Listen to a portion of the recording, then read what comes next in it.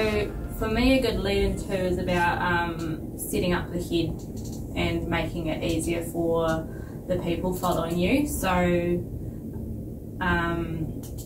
yeah, drawing, getting as close as you can, and then it's also handy if the two is able to, you know, sometimes you can get into a pickle real early in the game, so sometimes it's handy if the two, you know, can have a run shot or something handy if, you know, worst case scenario. But yeah, ideally it's about setting up the head, maybe putting in a back bowl and covering if the head's set up good.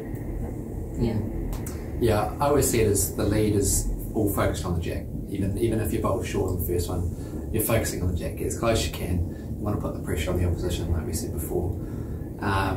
With the two's got to be a little bit flexible with its line and its weight, because sometimes you can have some heads that sort of start to look too nice for the opposition, or they might be spread out and you have to draw one close. So the two has to be able to adjust its line slightly to get into specific spots rather than just getting to the jack. But you still need bowls close, so they still need to be able to get to the jack. But I see the two as a very important position. It can change if your lead's not there. It's really important for the two to be there. Vice versa as well.